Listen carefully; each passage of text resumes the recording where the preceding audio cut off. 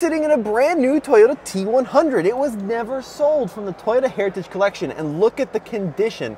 The blue stitched leather steering wheel with the blue dash and these old school controls with the sliders and the pop out cup holders and this super comfy bench seat with these weaves across the center in absolutely incredible condition. And wait till you see the engine. This was powered by a 3.4 liter V6. These trucks were used hard, they were put away wet, and they almost never look like this underneath the hood.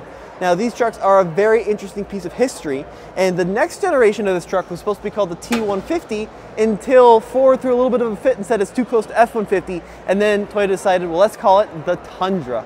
So this was a predecessor to the Tundra. First Japanese truck sold in the US. It could fit an 8x4 sheet of plywood. Look at that bed.